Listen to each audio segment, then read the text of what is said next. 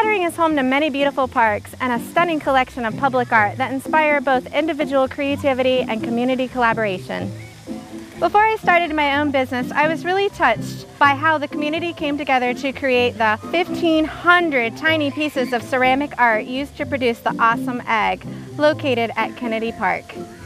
The story of the egg was a major influence on my business plan for Tracy Sewing Studio. My passion to be a community activist and my desire to bring people together in Kettering and the Miami Valley.